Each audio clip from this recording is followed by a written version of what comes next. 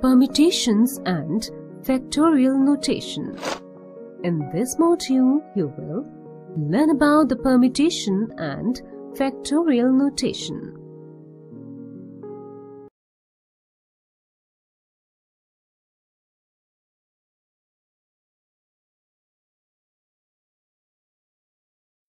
A man visits an ATM to withdraw money.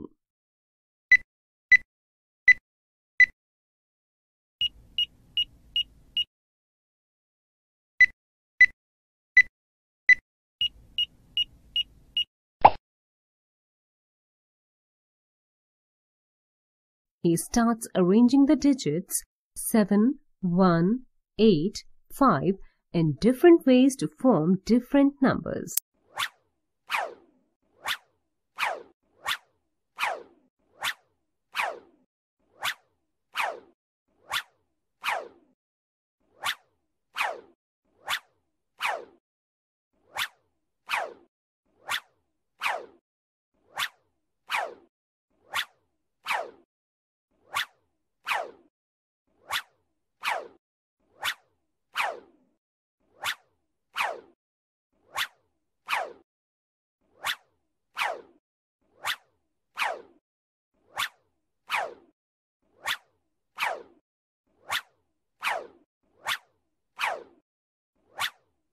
He makes all the possible arrangements of the given numbers where the order is important.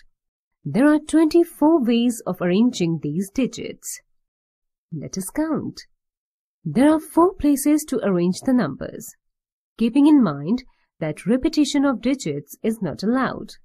The first place can be filled in 4 different ways by any of the numbers 1, 5, 7 and 8, following which the second place can be filled in by any of the remaining 3 numbers by 3 different ways, following which the third place can be filled by 2 different ways, following which the fourth place can be filled in 1 way.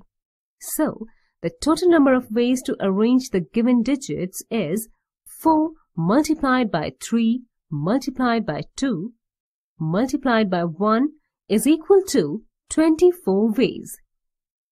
We write the multiplication of 4 into 3 into 2 into 1 as 4 factorial. Now, what if the numbers can be repeated? Then, there are 4 different ways to fill the first place by any of the numbers 1, 5, 7 and 8, following which the second place can be filled in by any of the remaining 4 numbers in 4 different ways, following which the third place can also be filled in 4 different ways, following which the fourth place can be filled in 4 different ways. So, the total number of ways to arrange the given digit is 4 multiplied by 4 multiplied by 4 multiplied by 4, which is equal to 256 ways. In order to make our work more compact, we bring in a certain notation which is called factorial. As we see, 4 into 3 into 2 into 1 is called 4 factorial. In the same way, we write 5 into 4 into 3 into 2 into 1 is 5 factorial. We can also write 8 into 7 into 6 into 5 into 4 into 3 into 2 into 1, that is 8 factorial. In the similar way, we generalize the above result as the continued product of first n natural numbers is called the n factorial and is denoted by an exclamation mark. N factorial is equal to 1 into 2 into 3 into so on, up to n minus 1 into n.